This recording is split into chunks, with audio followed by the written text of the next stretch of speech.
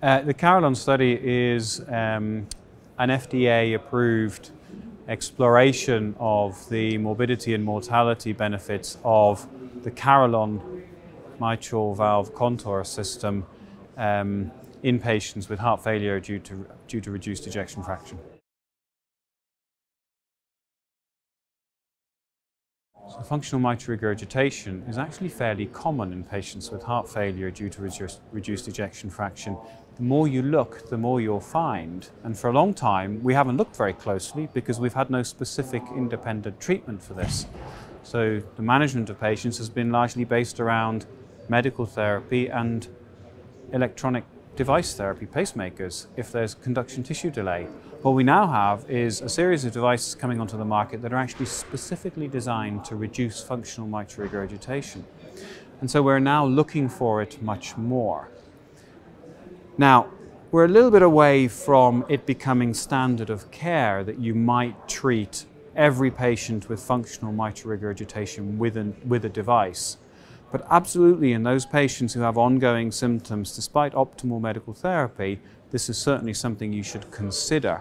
And we are learning more, and as every month goes by, we're firming up our knowledge about who is and who isn't indicated and who isn't going to benefit. And of course, one of the options that we now know much more about, in addition to the clipping procedure, which focuses on the leaflets, we now have more information about annular treatments, specifically relatively non-invasive annular treatments that can be delivered through the coronary sinus, as the Carillon system is.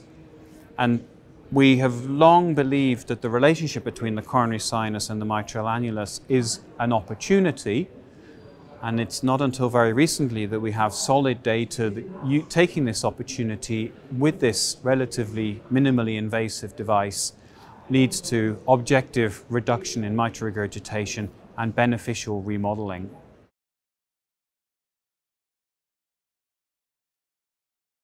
One of the hugely interesting things that we've seen in the REDUCE-FMR study is that in addition to demonstrating clear reductions in mitral regurgitation, we have also shown that the device sets in place a process, albeit gradual, of a change in the structure and function of the left ventricle. And this is the first time this has been shown clearly in a non-surgical mitral procedure for functional mitral regurgitation. We see changes in the left ventricular size, and those are then reflected in left ventricular ejection fraction.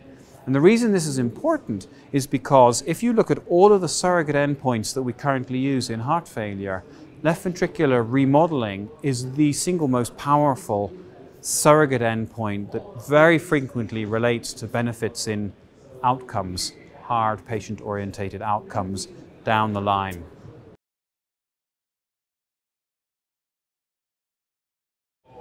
So the Carillon study will tell us definitively whether the beneficial changes in mitral regurgitation and left ventricular structure and function translate to benefits for patients. Remember, patients don't come to me saying my ventricle is dilated and I have mitral regurgitation. They come to me saying I'm breathless, fatigued, and I had a hospitalization last week. How can I prevent that from happening again? And the Carillon study is designed such that we are exploring the long-term benefits on hard outcomes, hospitalization and mortality in this group of patients. But we'll also have more information than ever before on other things that are important to patients, including symptoms and exercise capacity.